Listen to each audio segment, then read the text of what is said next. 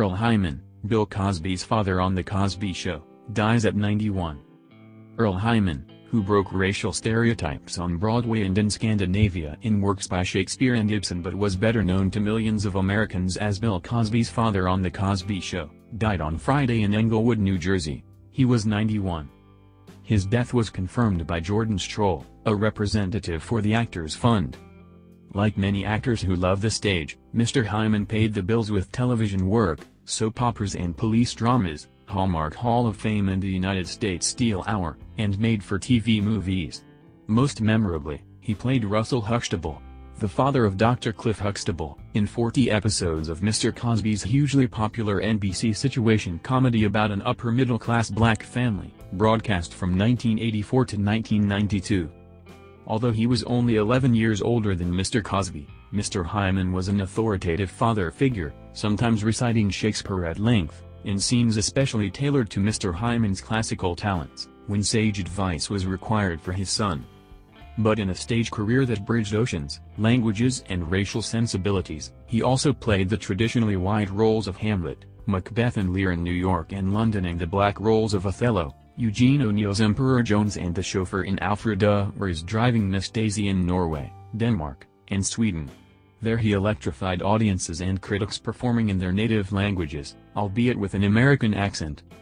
Continue reading the main story. He was inducted into the Theatre Hall of Fame in New York in 1997. Mr. Hyman appeared on and off Broadway in a score of productions over 6 decades, a lifetime of Beckett, O'Neill, Pinter, O'B and lesser lights, as well as Shakespeare and Ibsen.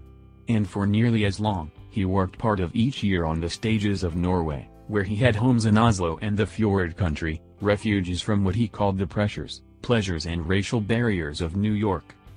It used to be that casting black actors in traditionally white roles seemed daring, like marching in the street, and maybe things have gotten better and maybe they haven't, Mr. Hyman told the New York Times in 1991. But just the fact that people still ask that question, should we or shouldn't we, proves that things have not come a long way. In Norway, where I have performed for 3 decades, I have played a Norwegian archbishop and no one has raised a question, he added. Here I am almost 65 years old and I'm still saying that all roles should be available to all actors of talent, regardless of race. Why should I be deprived of seeing a great black actress play Hedda Gabler? With young contemporaries like James Earl Jones, Sidney Poitier, Harry Belafonte, and Morgan Freeman, Mr. Hyman was a major influence in developing black theater in America. He appeared in black cast productions on Broadway and in regional theaters and was a founder of the American Shakespeare Festival in Stratford, Connecticut, which began in 1955 and often cast black actors in customarily white leading roles.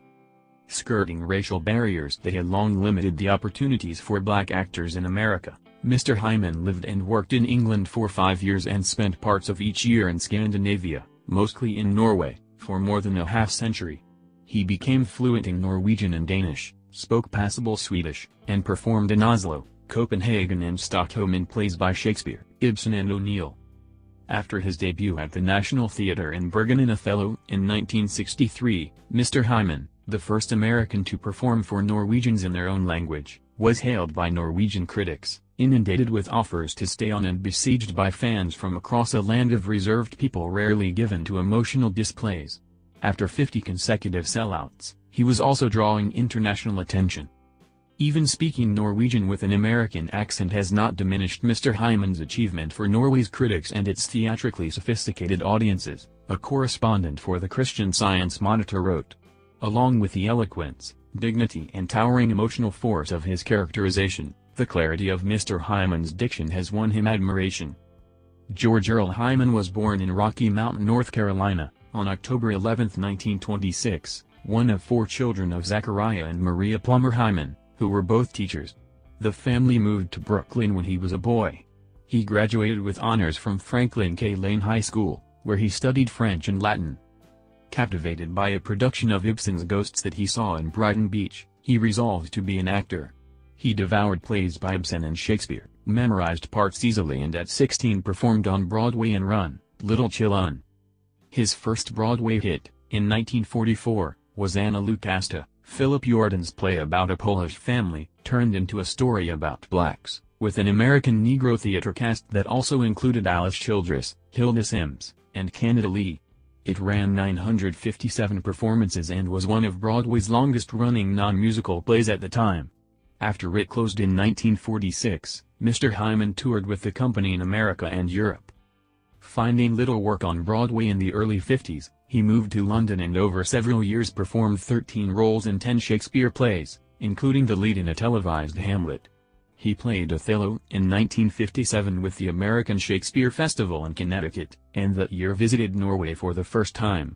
He was enthralled by a nation with an almost colorblind perspective on race. "The first time I stepped on that soil I fell in love with it," Mr. Hyman told the Associated Press in 1988. "I felt I'd been there before." Mr. Hyman, who never married, lived at the Lillian Booth Actors' Home in Englewood. He leaves no immediate survivors. He appeared in a number of made-for-television films and movies, including Macbeth, 1968, Julius Caesar, 1979, and Coriolanus, 1979. He also provided voices for numerous episodes of the 1980s animated TV series Thundercats. He was nominated for a Tony for his 1980 Broadway role in Edward Albee's The Lady from Dubuque, and for an Emmy in 1986 for his Cosby Show work. He won a Cable Ace Award in 1983 for Best Actor in a Drama for Long Day's Journey into Night, an Outstanding Pioneer Award in 1980 from the Audience Development Committee, which recognized achievements by black theater artists, and the Medal of St. Olav from the King of Norway in 1988 for his work there.